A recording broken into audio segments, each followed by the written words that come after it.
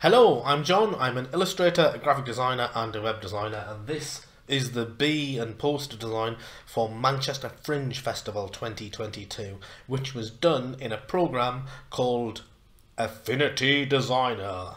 Now, I'm wearing the t-shirt. You might not have heard of it. If you have, good for you. A few years ago, 2019-2020, I ditched all of my Adobe software. I was using some quite old Adobe software. I dipped into the Creative Cloud and the monthly subscription package. I did not like paying monthly for the software that I was not using all the time. So I packed it in because Affinity relaunched their packages and they are amazing. They're not paying me for this. I'm not getting advertised for it, but as you can see, I've bought the t-shirt.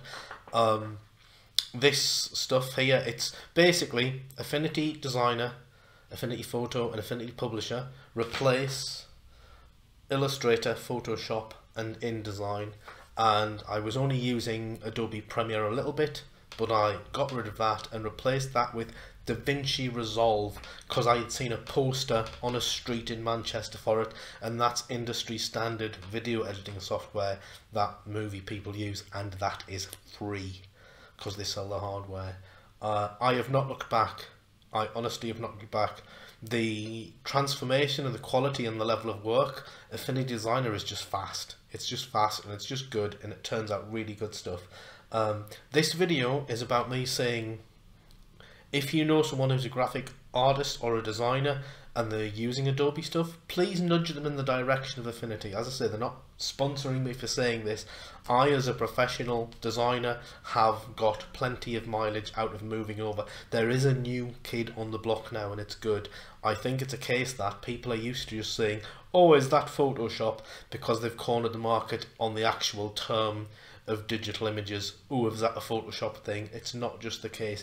More so if you work in recruiting. I have a relative who is hopefully ditching also the subscription fee because they are studying to do work, and the monthly fee for students is ridiculous and shouldn't be a thing. So I am calling creative recruiters who recruit in the creative space, please don't ask for the Adobe suite as a requirement for a job. The end result of the piece of design should be what you're judged on. I know you need metrics for people to judge the quality of the work on, so you will automatically say, do you know this software? But believe me, that students who can't afford a monthly subscription and now have valid options, you should also be asking them, do you know the Affinity suite of software as well? The tide is changing in terms of what people are using. It's not just me saying it. There's YouTubers with considerably more thousands and thousands of followers who are also saying this, but I think the word certainly needs to get to recruiters and anyone else wanting to get into the creative design space and work with professional software. I love this. Get on it.